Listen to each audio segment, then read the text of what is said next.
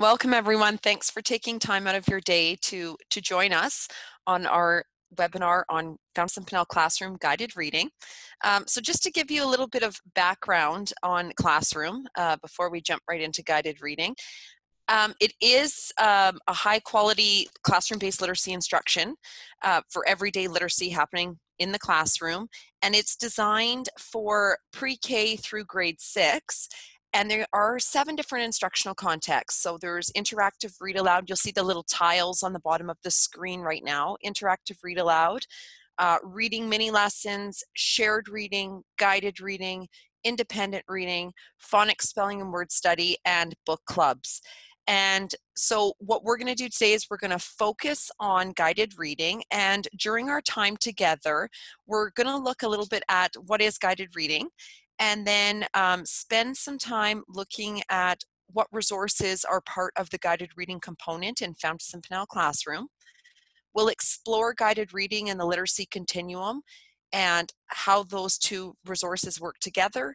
We'll also take a peek at a sample lesson, and during that time Daniel will share a link with you where you can download the sample lesson that I will be sharing, but also sample lessons from other grade levels. So of course for our time today I could only choose one grade level, so you're welcome to search out the other grade levels that would be applicable to your current role.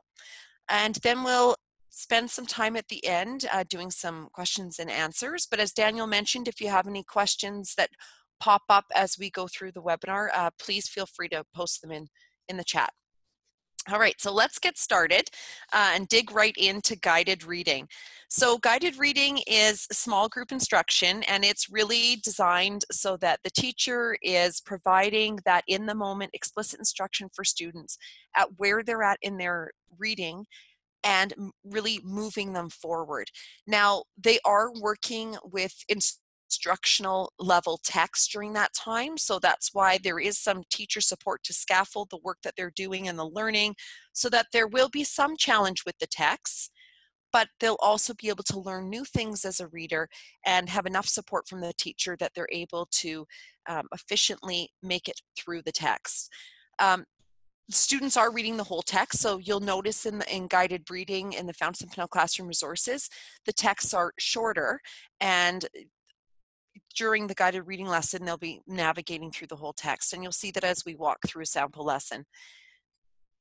And then the whole idea is, when working with that small group, is that you are being really responsive to their needs as the learner. So again, we're listening into students individually as they read in that small group setting. We're providing some teaching points, some instruction for the student, again, to move them forward in their reading and their processing of text.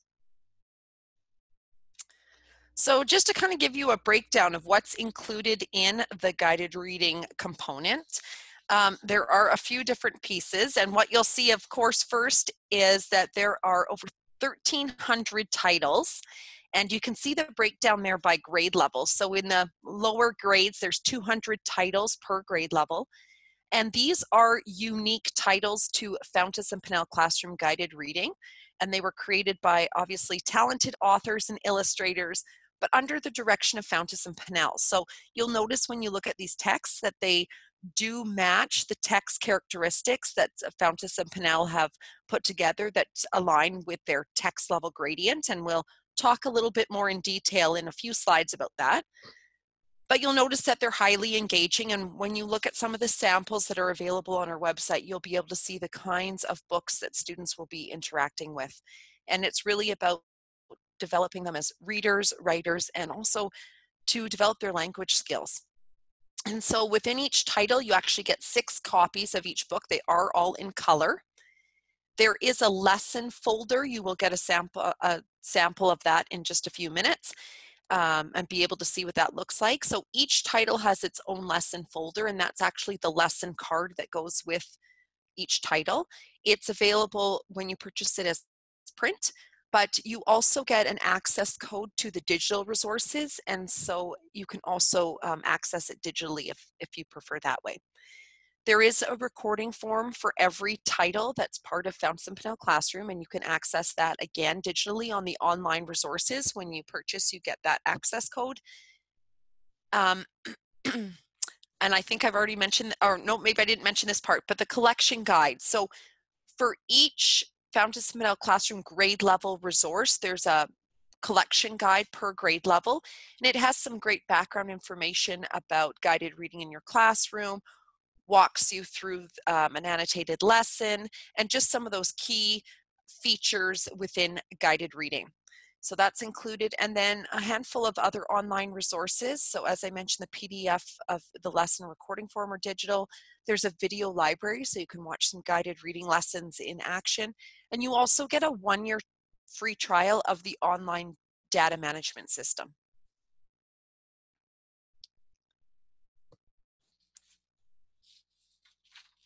And there you go. You can kind of just get a quick glance of what it actually looks like. There is just one small sample of some books.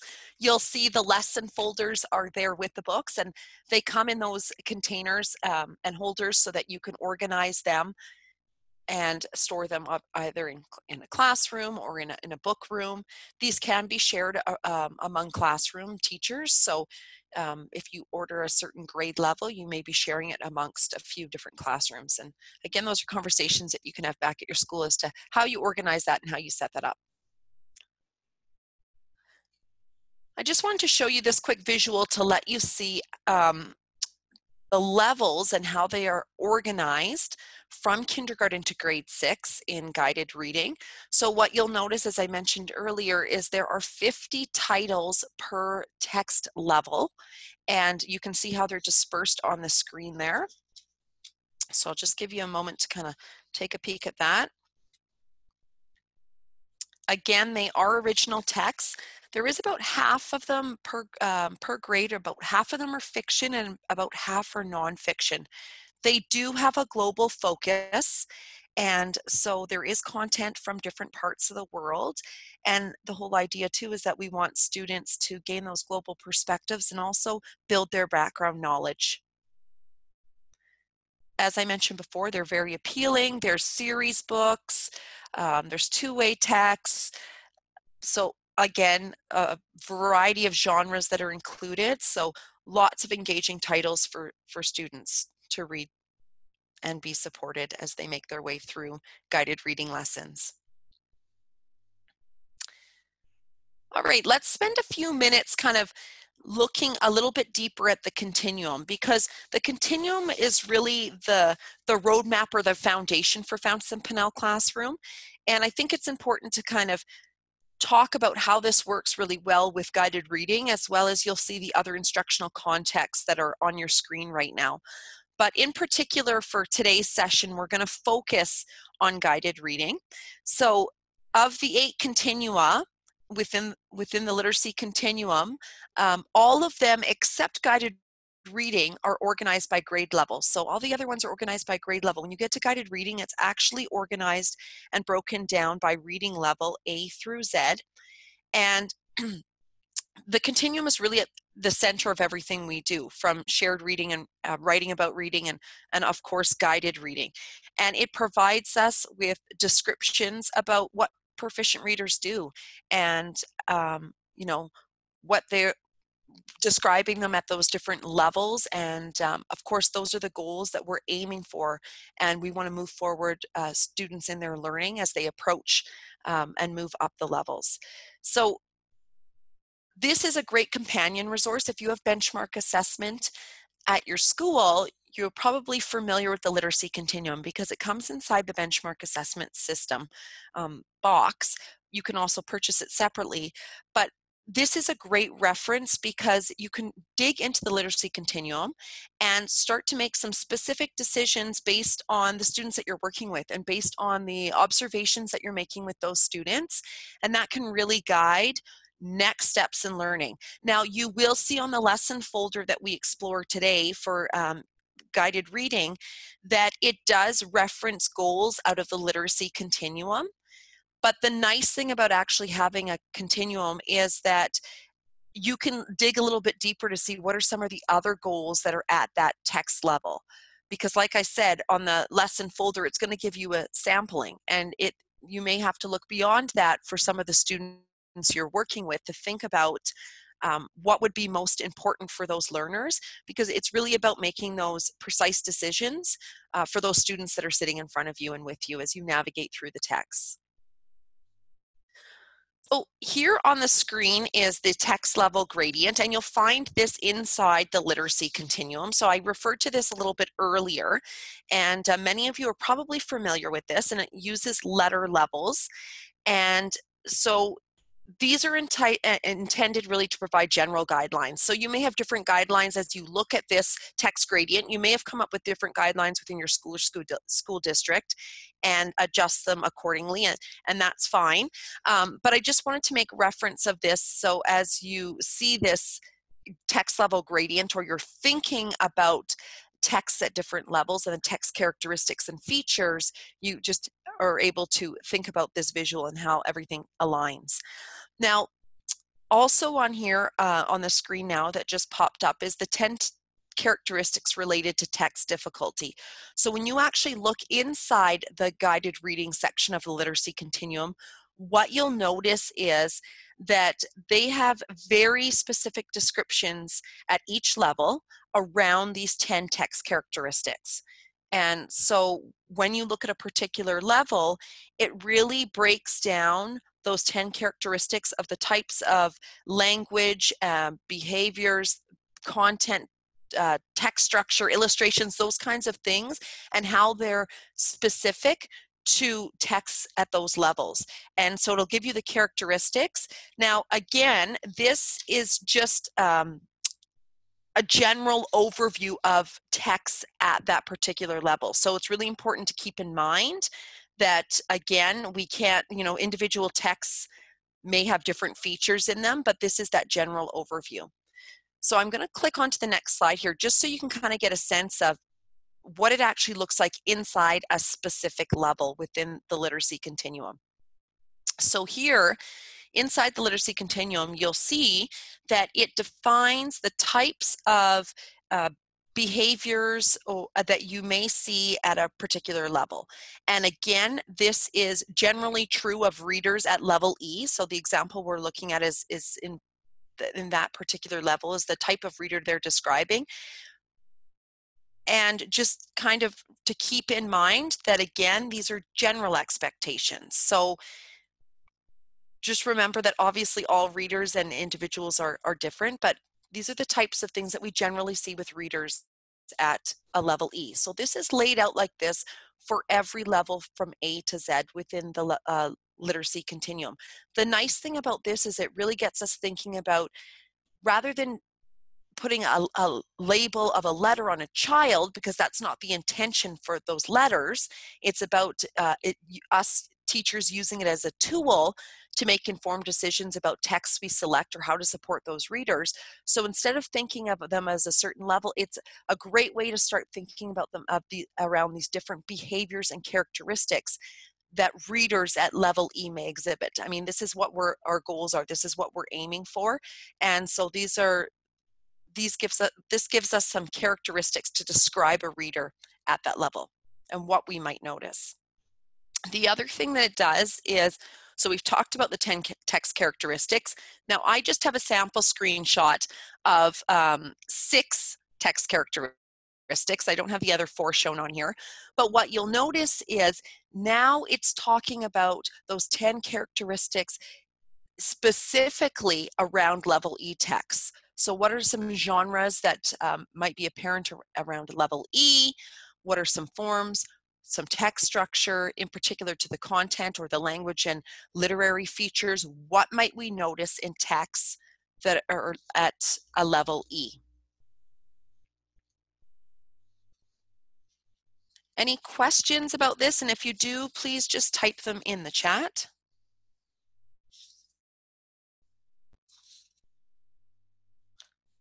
So within the literacy continuum, as you flip the next page in, you'll notice that it's broken down into the system of strategic actions and thinking within, beyond, and about the text.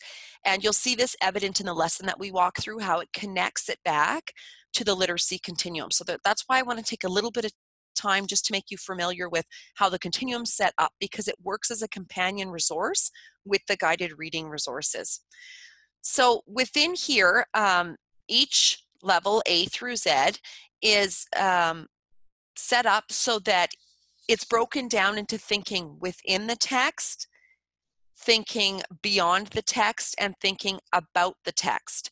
And what you'll see here is it's those characteristics that are part of the system of strategic actions that we want students to have a lot of proficiency in as they work their way through text. So these are some of the goals or characteristics, behaviors, and understandings that we want to notice, teach, and support for students who are working at a particular level. And you'll notice here that anything that's thinking within the text, anywhere in the continuum, is always shown by a blue circle or a blue bullet. Anything that is identified as thinking beyond the text is always in green, and it has a diamond bullet in front of it. And then anything that is thinking about the text is with purple. So if we go back to that system of strategic actions, you'll see that anything that has to do with critiquing and analyzing those behaviors to notice, teach, and support are going to be referenced in purple with a purple square. Now, it's important to think about that all students are going to engage in this system of strategic actions, readers at all levels, but it's going to look different at each of the levels. And so that's why the literacy continuum is an important companion resource, so that we can start to think about how do students at level B think about the text and engage in those system of strategic actions at that level. And then what about students who are reading more complex texts at level M? What does thinking about the text look like at that level? So it really breaks it down for us so we can get a good sense of how we can be precise and intentional in our teaching and move those students forward in their learning. And the other thing that it does is it provides that consistent language among teachers, among classrooms, among schools, school districts. So we're all teaching with intention and purpose, but also using that consistent vocabulary with students as we talk about texts and write about texts and engage in different texts. So that's the nice thing. It builds that coherence among classrooms. And ultimately, that's at the benefit for the students. All right, so that gives you a little bit of background on the continuum. So if you haven't looked at that resource, I encourage you to take a peek at it. There's some sample chapters online that you can download through our website. You can request a digital sampler and look at it that way. But you can also, if you have benchmark assessment in your school and in your building, you can take it out of the box there and explore it a little bit further. So before we jump into the sample lesson, I just wanted to highlight this visual because you'll see at the top here that interactive read aloud is the foundation on which everything's built. There's a high level of teacher support and interactive read aloud. We're modeling for students how they engage with those system of strategic actions. And the whole idea is that we want to build their shared literacy knowledge. And so as we do that, we also we do those things whole group, and you'll see the other things on there like reading mini lessons and shared reading and so on. But we also have opportunities to work with students in small group settings, and that's where guided reading comes in. So as I mentioned at the top of the webinar, that's our opportunity to work, be responsive in the moment, work with those small groups of students, be really intentional, and make those moment-to-moment decisions that's really going to guide them through those texts at their instructional level. And in order to do that, we obviously need students working independently so that we've got some time to pull those small group of students. So you'll see on the slide here that during guided reading, students are often engaged in independent work, and there could be literacy centers. It could be a workshop model that you have set up in your classroom. And again, that gives us the time where we can pull those small groups and work together with them on instructional level texts. There is also, if you're looking for more information about the management piece of that independent work, I will share a resource at the end with you that Fountain Pinnell have out that really does a great job of talking about the design of guided reading and setting up guided reading in your classroom. So stay tuned for that, and I'll share that with you towards the end of our webinar together. One of the things you'll also notice on the slide before I click off of it and onto our sample lesson is that you'll see an orange dot referenced in many of the instructional contexts. This is just to let you know that these are instructional contexts where word study is taking place as well. So in the guided reading portion, you'll notice in the continuum as well as on the lesson folders, there is some ideas that you can use to implement some word study in that last couple of minutes during your guided reading time together. And you'll get to see a sample of what that looks like as we move through the lesson together. So let's dive in and take a look at what that lesson folder actually looks like. For today's webinar, I've actually pulled a grade 4 lesson. And on here on the screen, I know you can't read this part. I just put this on here so I could highlight some of the key components that are in each of the lessons that are available and in the lesson folders. Daniel's going to post a link for you in the chat, and that will get you to the samplers for not only grade 4, but also for the other grades that you can take a peek at.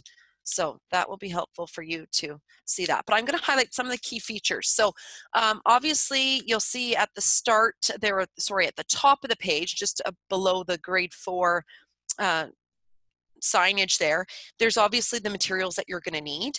And so obviously one of them is the book. If there's any online resources, it's referenced there. As I mentioned, the recording forms, the reading records for each title are on the online resources.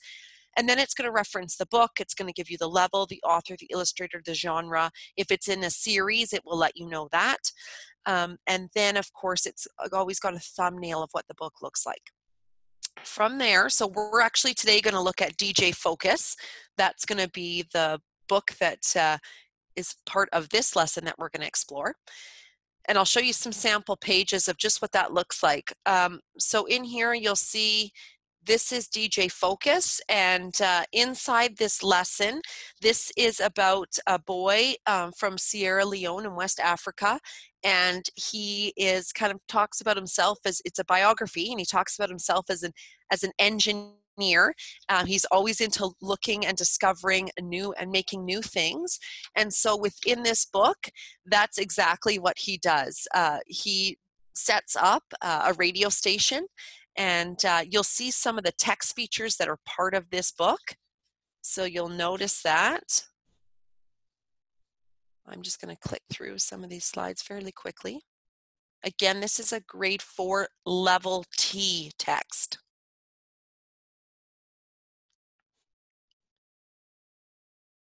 So that just gives you an idea of some of the pages. I don't have all of them included in there, but it just gives you a sense of the book. Now, inside of this book, there's the goals linked to the continuum. So the whole idea here is that coherence connection. Again, we want to, pull some of those goals that would align with this text in particular and select some goals, and you're going to think about from these goals what might be important ones to match the students that you're working with and what might be appropriate. So there's just a sampling of them there. Again, you can always go back into Literacy Continuum and explore the other goals that are at that level. The other thing that's on here is it provides the analysis of the book characteristics. So in here, it'll give you a little summary there too. It'll say how the book works. So it tells you it's a biography of Kelvin Doe. And through this, he overcomes obstacles, as I mentioned earlier, to create his own radio station and broadcast it in his community in Sierra Leone. Now you'll see, because this is a level T text, it breaks it down into those 10 text characteristics that are specific to this book. So in the continuum, it'll talk about characteristics that are in general to level T texts, but for each book, they've actually done the analysis of the book characteristics. So it's a really great way to explore what's on there and see and think about what characteristics might be new for the students you're working with, what characteristics may pose a challenge for some of the students that you're working with. So it's a great overview to provide that information, because of course that's going to guide some of the support you provide to the students and the instruction that you provide so that they're able to read this book with proficiency. So after you've familiarized yourself with the goals and the text characteristics, then it jumps right into the lesson and introducing the text. So in this section of the lesson, there is many suggestions of how you may introduce the text and engage readers in the text. You'll also notice that some of them have a circle bullet. That's just to make you aware that those are opportunities for students to respond and be part of that text introduction. So the whole idea here is we want to talk with students and get them thinking about the types of or the text that they're about to read and engage them in that text. So again, many suggestions here. You as the teacher can choose what you think is going to be most appropriate for the group that you're working with at that time. All right. The next part then is that we're going to get the students actually reading the text. And so during this point, we're going to be listening in and prompting and interacting with the students as they read. And you may lean in closer to one student and then provide some possible there's some suggestions there of possible things that you're going to, look for or listen for as the student's reading, and you may prompt them. There is an icon on the left there of the prompting guide, and I'll get to that in just a minute, but it's referenced on many of the pages and in the margins throughout each lesson. The other thing that you'll notice, and I know you can't read this, so I'm going to zoom in on it for you, is that there is supports built in for English learners. And these supports are built in various parts throughout the lesson so that we can support English learners in processing text and scaffolding instructions so that, again, they're able to read this text with proficiency. And you're going to see these change. They're book specific and they're going to change, and there's going to be different types of supports built in as you navigate through the lesson. So here on your screen, you'll see as you introduce the text, there's supports built in, and then as the students are reading, there's different supports built in.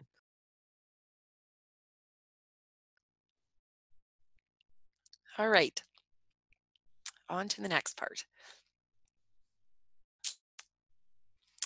All right, so as the students finish up their reading, you're going to discuss and revisit the text. And so during that time, what you'll notice here is it is color-coded and broken down to that system of strategic actions. So again, going back to that system of strategic actions wheel that I referenced earlier, this is some actions that readers might employ while they're actually processing and making their way through the text. So here's some things that you can think about and maybe prompt students for if you don't see these things evident.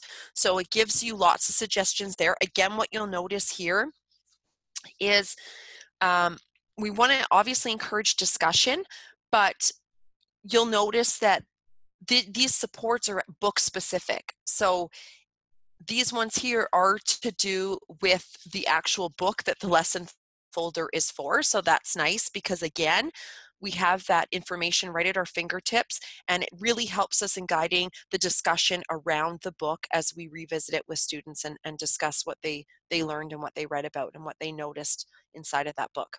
So this is a chance for the students to share their thinking.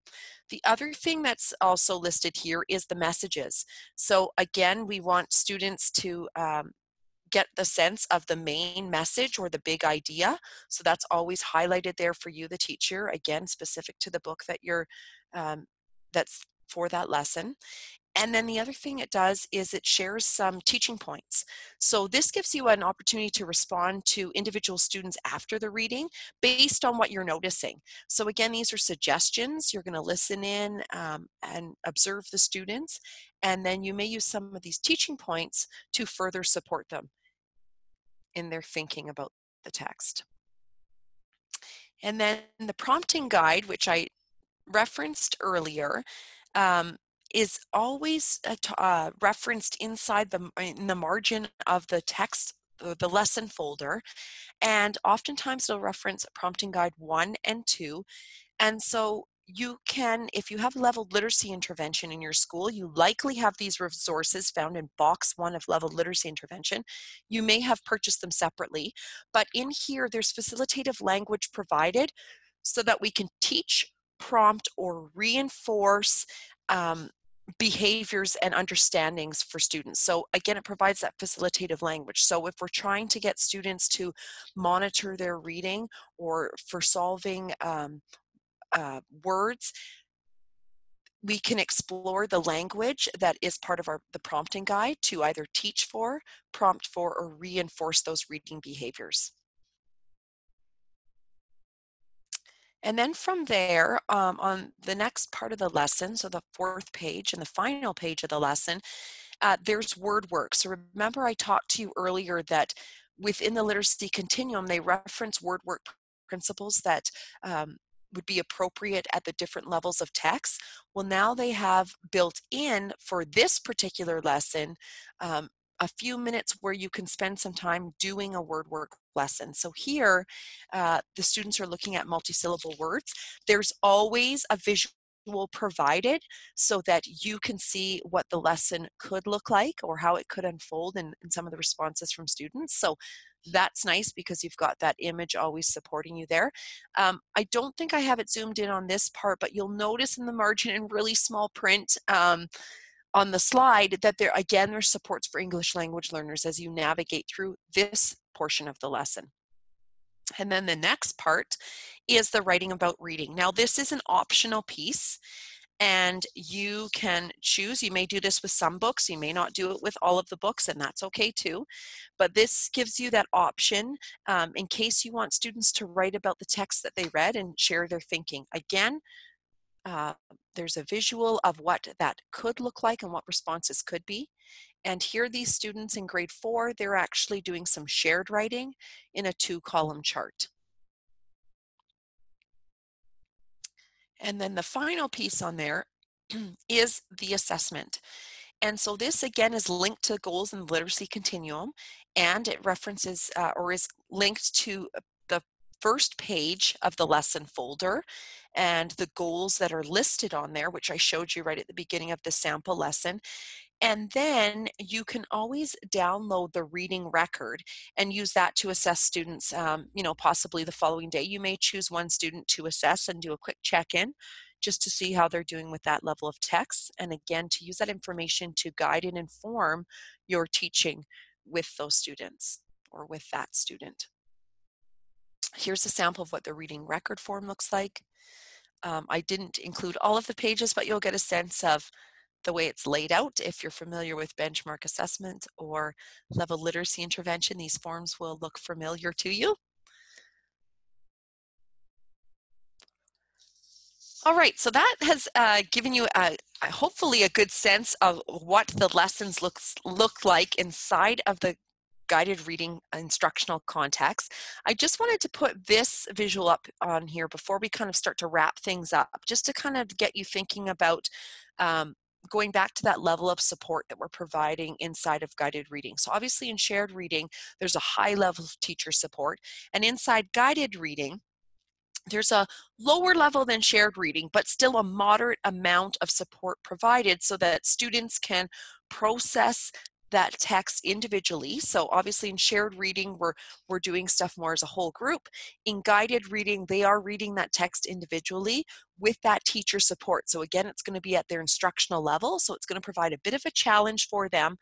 And of course, what we want to do is make sure that everything that we're doing and providing that support with ultimately is leading to independent reading and processing texts proficiently with minimal support inside of independent reading. So those skills and those behaviors and understandings that we're supporting inside of shared reading and inside of guided reading, students are now applying to their independent reading. If this figure, as well as that resource I talked about before, so this image comes from the guided reading resource. It's called Guided Reading Responsive Teaching Across the Grades. So this resource is really foundational and uncovers the power and purpose of guided reading. It's got a lot of great information in it and really talks about responsive teaching as well, and building that community of learners in our classroom, as well as how to create a sense of independence when you're setting up uh, individual literacy time so that you can pull small groups of students. It's got a couple chapters for the primary grades and one chapter for the primary grades, and a chapter on what that might look like with intermediate and middle school students. So definitely lots of great information inside that resource that you may want to take a further look at. And again, you can explore that on our website. Other than that, if there's any questions, you can post them in the chat. I think our time together is almost over, but it does leave a few minutes for questions. As you're thinking about questions that you have, I do want to highlight some of the other instructional context webinars that we're offering. So there is a repeat of this one on March 25th, but we'll also be exploring shared reading in the next few weeks, as well as phonics, spelling and word study, and in interactive read aloud. So if you register for any of those and you can't make it last minute, that's okay too, because you will still receive the recording of the webinar that you can revisit later. If you do want to request a hard copy sampler, you can get a hold of your sales rep, and I'll put their contact info up in just a minute. You can also book an appointment, and we would be happy to have someone come visit your school and share some of the instructional context, or if there's a particular one that you're looking at inside Fountain Pinnell Classroom, they would be happy to bring some samples and show you what that looks like. We do have some early adopter options available, but I do encourage you, if you haven't already done so, to join the Fountain Pinnell Literacy community. It's free. You can just go to fountainpinnell.com. There's lots of great webinars on there, daily lit bits, study guides if you're a consultant leading teachers and staff through the continuum. There's lots of support on there for things that you might do to lead that. So please, if you haven't already done so, think about signing up for the Fountain Pinnell Literacy Community. I have put the Pearson website on there, so pearsoncanada.ca/FPC, which has all of the information around Fountain Pinnell Classroom on our website, so please feel free to visit that. And if you do want to contact your sales rep in your area, their contact information is up on the screen now.